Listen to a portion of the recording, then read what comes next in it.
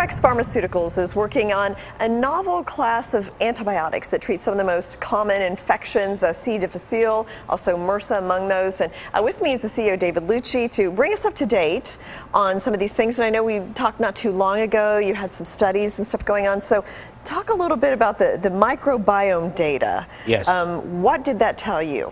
So what the microbiome data shows is that we're restoring a healthy microbiome in the patients who have C. difficile by the end of just the third day of treatment out of a 10-day treatment regimen. And it also showed us that the secondary bile acids are unusually elevated by the end of treatment, which is scientific terms for the risk of relapse or reinfection is very low because of the presence of so many secondary bile acids. Yeah, well, and that was a big problem with the C. diff, was the reinfection rate. That was, yes. You know, I mean, it was, it was a good treatment, but it could have been a lot better. Yeah, so oral vancomycin is the frontline therapy. It's got a 20 to 40% reinfection rate, and we think that's why Pfizer and Sanofi attempted but failed at having vaccines as frontline therapy for C. difficile. Interesting. We think we have something that, our data is consistent and it's consistently excellent, going all the way back to preclinical. Yeah.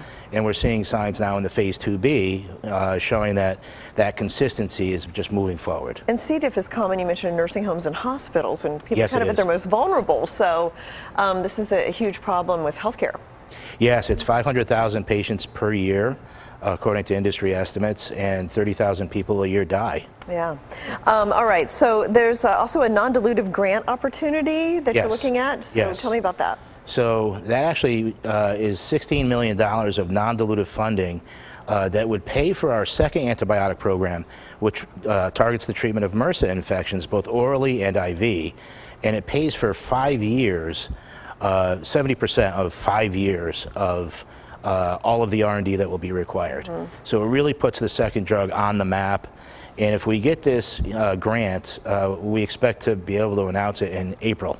Yeah. So the next 6 months between the 2B data, which could be out by April, we're not sure, we haven't guided, between that and with the grant, by the end of April, I mean, we have multiple shots on goal. Those are the biggest two, other than the 900-pound gorillas in the room, which are the Disarm Act and the Pasteur Act, which is the government's way to kind of fix the antibiotics industry through payments to incubator companies for phase 3 and for reimbursement once they're approved.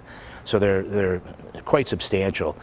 We could get $750 million to $3 billion over 10 years if the Pasteur Act is approved, for example. And we understand that it's bubbled right up to the top of the pack. So this is an act that's currently being considered in Congress? Yes. Okay. And that just, brings me to the idea that you and I have talked about antibiotics. What we're using, penicillin and tetracycline and so forth, are kind of been around for a long time. There hasn't been updates there. There haven't been, and there have been dozens and dozens of antibiotics approved, but they're all slight tweaks to prior antibiotics that have been approved. So the bacteria, which has memories, they find ways not to be killed by those new classes of antibiotics. They call that antimicrobial resistance, and the process is much quicker. Resistance is developed much more quickly if you don't have a novel new class. With a novel new class, literally no bacteria knows of us and will be able to recognize us. Got it. Okay. Yeah, because we can build up a resistance over time. Yes. They're so smart little germs, aren't they? Yes, they are. And in fact, when we shake hands, the bacteria on my hand and your hand, they meet. It's kind of like putting cell phones together, and they share memories. So even if you've never had an antibiotic, I've had a lot, all of a sudden the bacteria on your hand walk away from that handshake, and they have all the memories of the antibiotics that I've taken. That's amazing. Yeah. All right, so there was phase 3 data with the C. diff drug? Phase 2B. Phase 2B, but then, so when does phase 3 come, and how big could this be? A $500 million drug? More than that, or?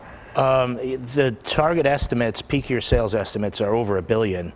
And we're not the only ones who say that. Frontline therapy, according to Pfizer, when they were doing their vaccine, they estimated $1.05 billion for their vaccine if it were approved.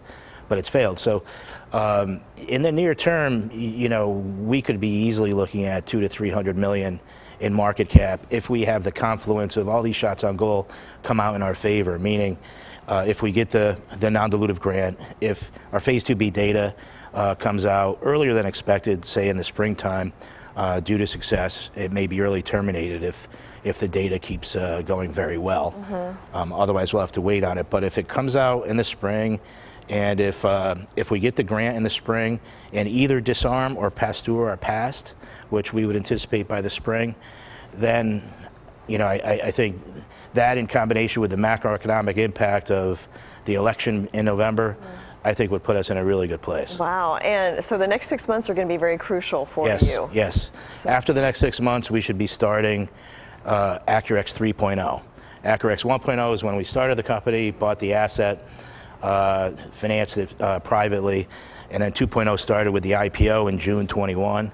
And we're about 6 months away, I hope, from Acurx 3.0. Okay. Well, I know you'll keep us updated as all these the data come in and all that. Definitely. I appreciate it, Jane. Thank you so much, David. Thank you.